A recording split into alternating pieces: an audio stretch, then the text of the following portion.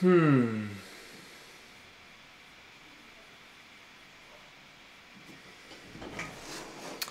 All right, it's pretty late in the afternoon right now for me, but I did want to make this live stream because I think it's pretty important to talk about, and I don't want to delay because I can just delay forever because of the fact that I am a perfectionist, and I kind of have all these cameras here for a very limited amount of time. So I wanted to get talking about them.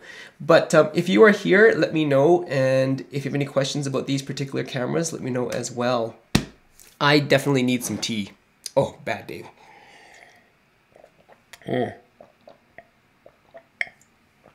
I may or may not be coming down with a bit of a cold, but don't tell anybody. Adam, good to have you here. Kema, Melissa, Miguel, good to have you here. Peru's in the house. So I am lucky enough to have a whole bunch of cameras in the house right now. This is the brand new Nikon Z6 or Z6. This is the naked sensor of the Nikon Z7, and here is my trusty old D750 of 5 years, and my new-ishness last 6 months Sony A7iii. And I've got all these cameras. I've been testing them out a bunch, and I'd love to know what you guys want to know about these cameras. Adam says, hey there, Tyler Vu, welcome to the show, man. And so I've been shooting stills as well as video on all of these cameras. And the Nikons are the newest to the fold right now. And NPS, thank you so much, Nikon Pro Service, sent these out for me to test and put them through the ringer. I should make a very big disclaimer because of the fact that they have announced new firmware that has improved, actually included all new features, like literally all new features. Like you see this card here? I'm not a big fan of this card because they're expensive, huh? It's called a XQD card, right? And the thing is, these are super fast cards, but they're also super expensive because like I've got like terabytes, literally terabytes of SD cards that I cannot use in these things. Tyler Vu says, "Hey," I say, "Hey back." Miguel says, "Hello, mi amigo." Mwah! I miss you, man. I wish we could do another workshop together. You're too much fun, man. Okay, anyways, but I digress. So, things of beauty. A couple of things that I did want to talk about when we get more people on the show, but there's 6 people watching right now. Hopefully the more will pop on. What do you guys want to know? Hit me up, man. Because if you're interested in any of these cameras for photo or video, I'll try to make up believable answers. Huh? Pretty good, right? Yeah. Okay, but yeah, this is pretty cool too. They sent this along to me, which is the FTZ adapter. Very clever, huh? Because it takes F-mount lenses, which are their old school lenses, like my beloved 85 1.8, and adapts them to the new Z-mount adapter. So that's why it's called the FTZ adapter. Okay. It was kind of clever. Not the most clever thing to do, but yeah, it works. Okay, yeah, but who here is shooting with Nikon? Who here is shooting with Sony? Who here is shooting with Nikon Z? I want to know, man, because like these are kind of new to me, and they're mirrorless, and I know they announced them, and I even bought my Sony A7iii before they announced the Z series camera. I'm saying Z because I'm Canadiano, okay? All right, it's just who I am. But you know, people, I was kind of regretting a bit when I had purchased this because I was thinking, what? Z-mount? Full frame mirrorless from Nikon that can use all of my existing lenses with this FTZ adapter and make them like amazing? I cried a little bit. But alas, I have gotten a lot of use out of my A7iii. And so I really can't deny the fact that this thing has served me very well for video use. But I do not like shooting this for stills. And we can talk a little bit about that too if you have any questions. I know a lot of my friends have gone over to the Sony camp to shoot stills with. I don't know how they survive this camera because the ergonomics suck donkey.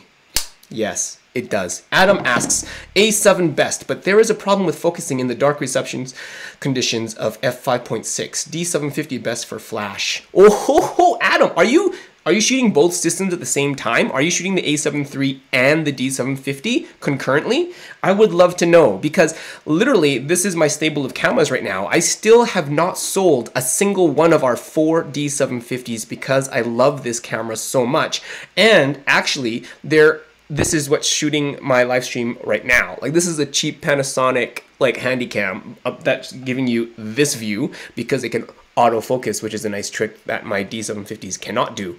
But this camera that you're looking at right now is my D750. And I know it has zero autofocus for video, but it actually has very decent 1080p video, although it's a little bit more compressed than you'll find on the latest versions of any camera right now. So Adam says, yes, oh my goodness. Now, for the A7 Mark III, I am shocked that any photographer would want to hold this all day because I hate it. I just don't like holding this camera. Like, it's okay for video because for video, I'm holding the lens, right? But for stuff up to my eyeball, this really sucks. Like, the ergonomics was made by an engineer. No offense, engineers. If you're an engineer, I'm sorry. But honestly, it does not feel good in hand. So Adam, how do you get past that point when you're carrying this all day long?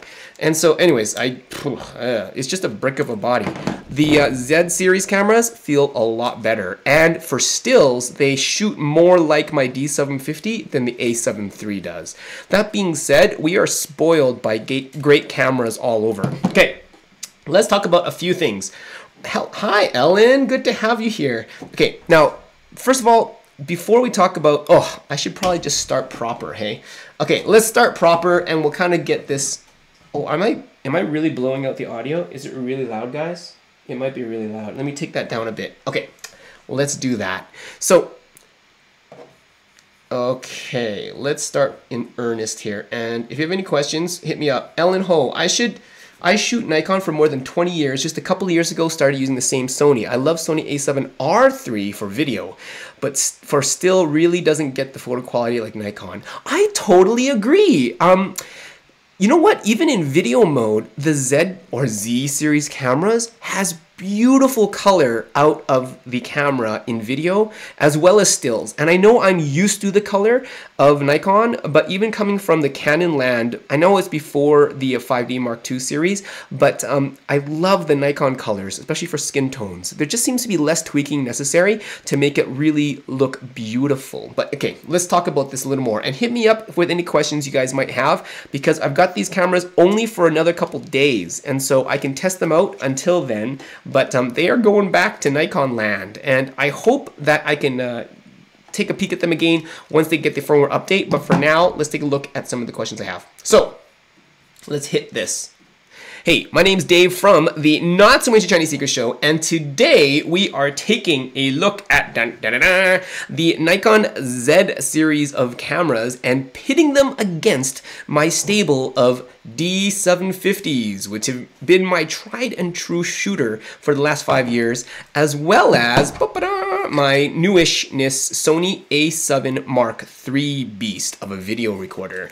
And so I got the Nikons from Nikon's Pro service, so I did not buy them, but they sent them to me to test out, and I've been using them for just a couple days, so this is not a full review, but more of an overview and comparison between the different cameras. And I should note that there's a spoiler. Nikon has already released a firmware update, which will add a couple of amazing features, including eye autofocus, which the Sony already has, but we're not sure what the implementation is going to be like. And I'm hoping they also improve the focus in both the stills mode and in the video mode, because as I'll talk about, it isn't quite as good as a sharpshooter in stills as my D750, and it doesn't have the same video autofocus, continuous focus as my Sony A7 III. So it's kind of in this limbo area in between right now.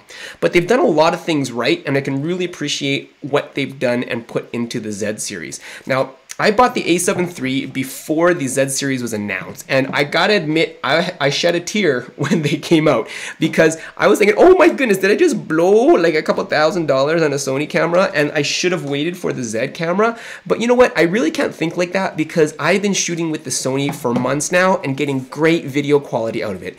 It's not without its downfalls because I really hate shooting stills with it because I don't like the feel of the body up to my eye, and I find that it's not quite a great great electronic viewfinder. It just doesn't feel right compared to the D750's optical viewfinder and the gorgeous EVF of the Nikon Z series. But before we go talking about that, let's talk about what's new in the Z series. First of all, as you'll notice, there is absolutely no mirror. It's a mirrorless camera and it is full frame. I will be talking more about the Z6, even though I have the Z7, the big brother right over here, because the Z6, like the Z7 has a lot more megapixels and it doesn't do video quite the same way. So it's not really the camera that I like. If you are a landscape artist or commercial photographer who needs to, blow up things for magazine size, you may consider the Z7, but for all intents and purposes, they have the same exact hardware and take kind of the whole system exactly the same.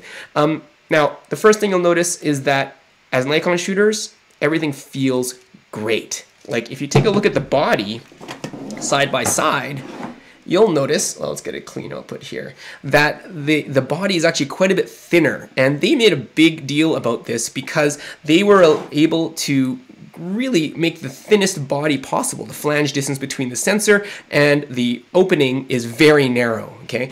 And now if you take a look at the actual sensor, this hole here, the new Z mount is brand new. This is the F mount, the old mount, this is the Z mount, the new mount.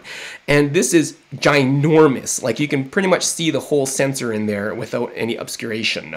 And so this allows them to design a lot more optical options so that you can get more light onto that sensor, but it also means that you're going to get bigger lenses. And here's a weird comparison here. If you take a look, this is the 35mm 1.8 new lens Z mount.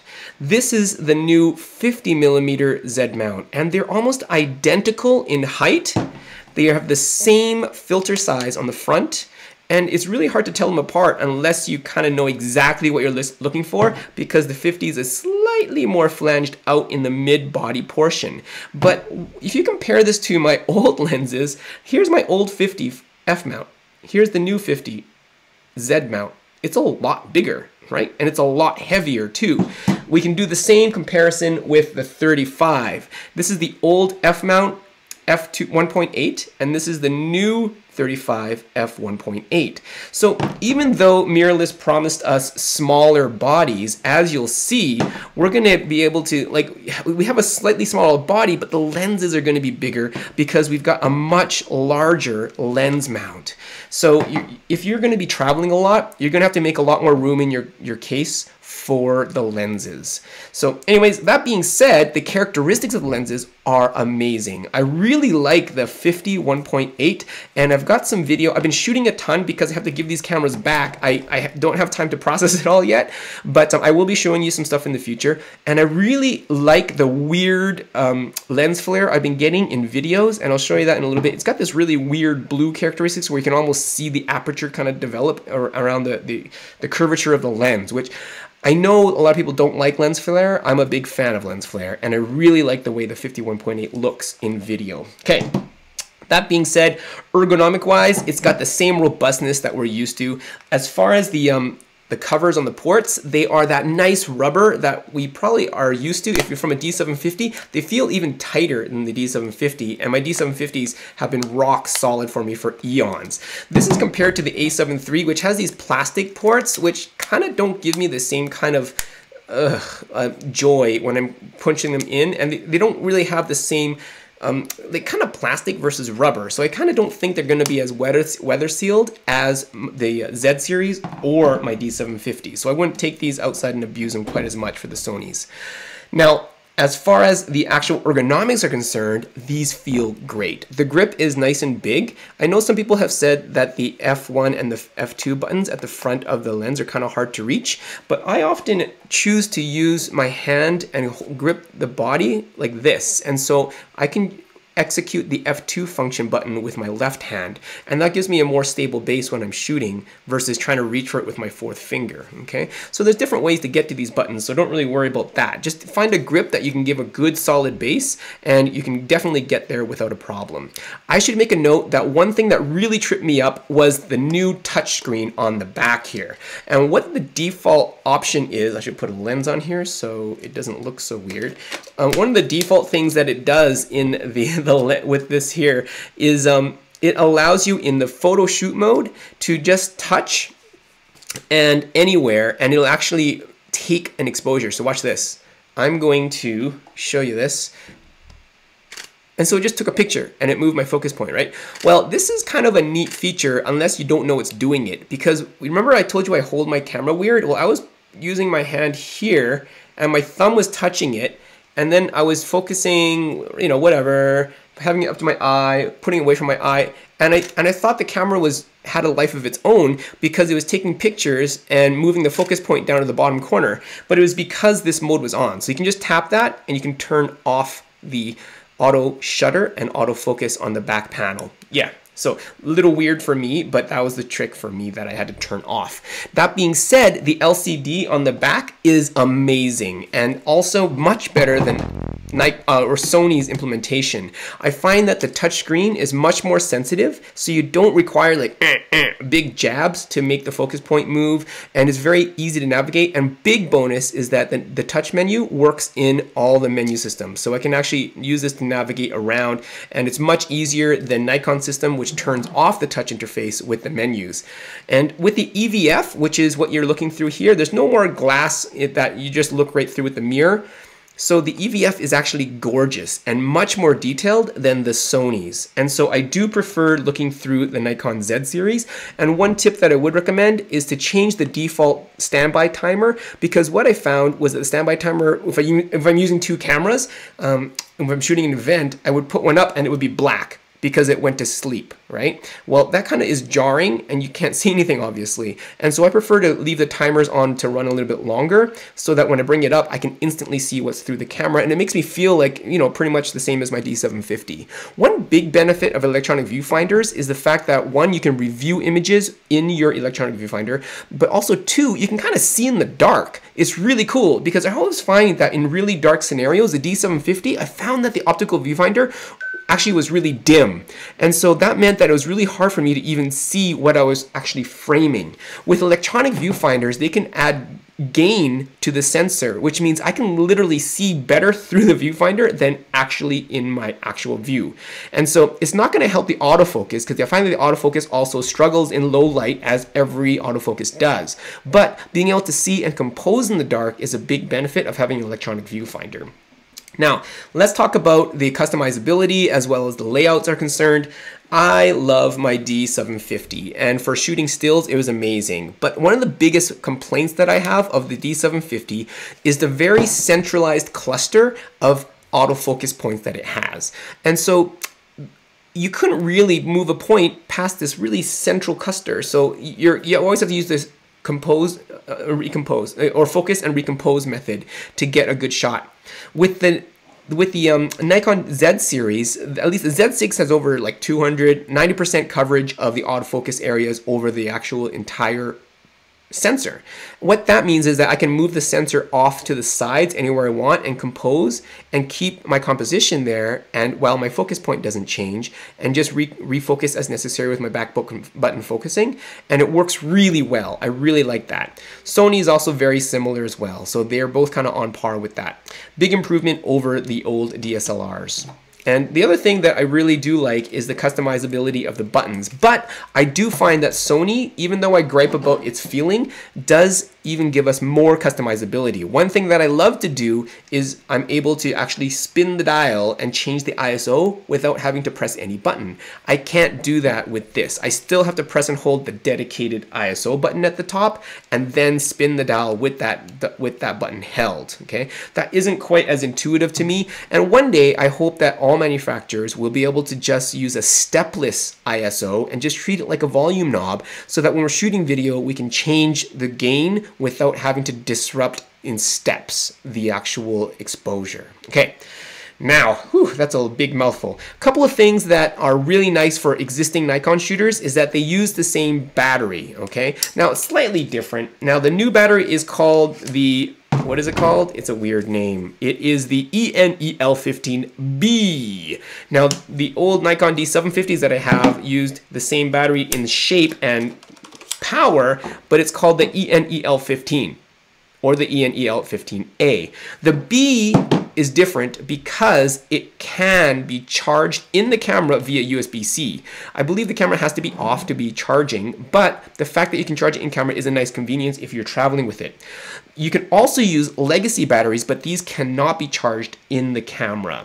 I should note that it's kind of a blessing and a curse because I've literally got thousands of dollars worth of these batteries to run all of our D750s, and these can also be used in the Z series. So that's a really nice bridge from old to new. The downside is that these batteries are not large, and compared to my Sony A7iii, which has the wonderful giant Z battery, this thing lasts forever, and I can literally probably shoot a full day with 2 of these. You'll probably want 4 or 5 of these if you're shooting video, because the EVF, the LCD, takes a lot more power than our optical brethren with the old DSLRs. Okay, now besides that, oh, what else do we have here? Yeah, the XQD slot. Okay, there's only one slot. I don't want to rant about that. I'm going to make a separate rant because I don't believe dual slots are necessary for pros.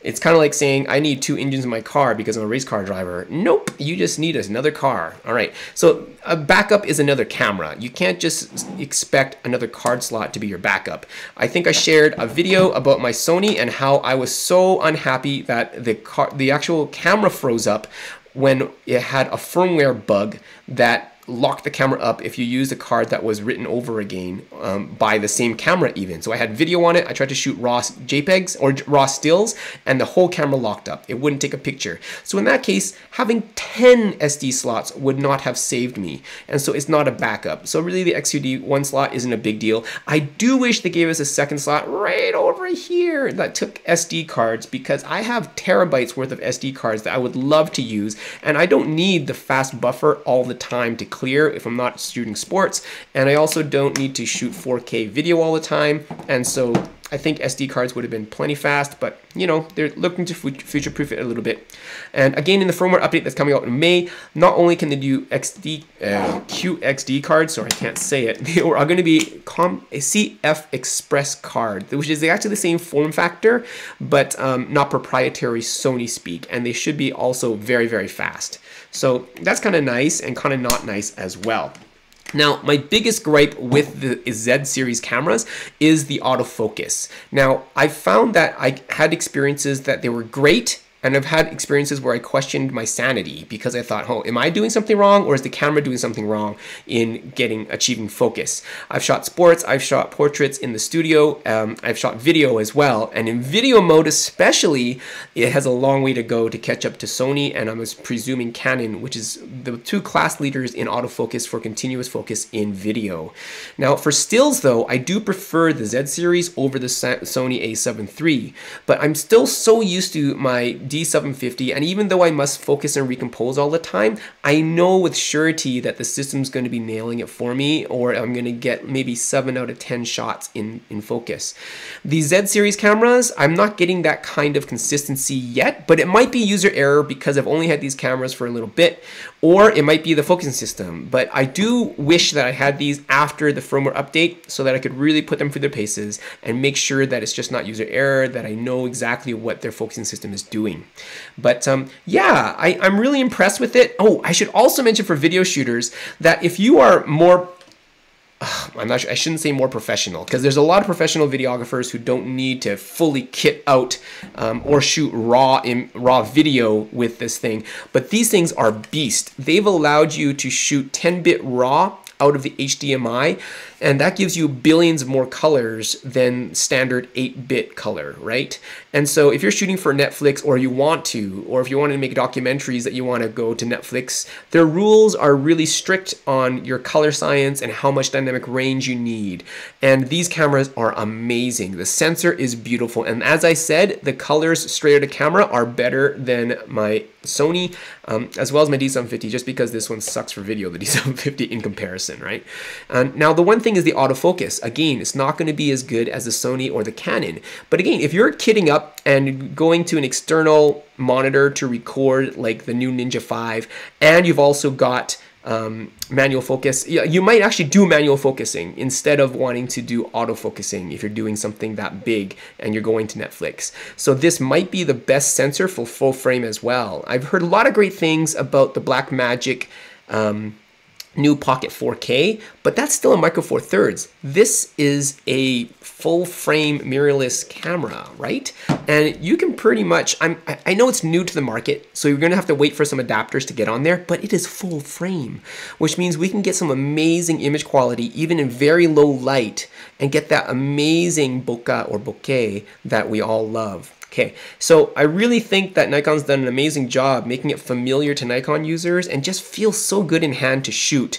I do think that they need to update that autofocus, and they know it, and that's why the firmware is coming. I do wait and see how the firmware is going to update the video autofocus, because that is definitely somewhere where they're lacking. But solid effort, and I am kind of sad that these are going back to Nikon so quickly, because I do want to put them through the paces some more. But hopefully if you have any questions, hit me up and I will try to answer them, and or find people who know the answers. I'm just going to read some of the comments here. Adam says, I like Ergo, dial for everything ISO, shutter, F, EV. I use A7 for Vogander 40 1.4 and planar 50 1.4 contacts mount. Wow, that is some awesome kit, dude. Adam says Z6 one slot, they're not in game yet. You know, I don't care about one slot, but that's kind of a existential issue or crisis that I don't have to worry about right now. Okay, well, welcome to the show, Ryan, Jennifer, Christian, Andres, Ari, Harinder, Travis, and Jeffrey. But for now, I think I'll call that quits. Oh, did I put a thought of the day in here yet? I think I did. This is the thought of the day before we go. Failure is not fatal, but failure to change, maybe. Woo. And so I really like that, you know, Nikon, this is their first foray into full frame cameras, and I think they've done a really good job. I don't regret getting my Sony yet. With the firmware update, I might. But I still love my D750s, and it's a great time to be a creative, whether you're doing photography or video or making the transition to both. Mirrorless cameras, you can't deny they're here to stay. And so hopefully that was helpful to you guys. If you have any questions, hit me up in the comments. If you think there's a better option, or yeah, I'd love to hear it, because you know, it's a brave new world out there now. So thanks for watching, guys. God bless, and I'll see you in the next video.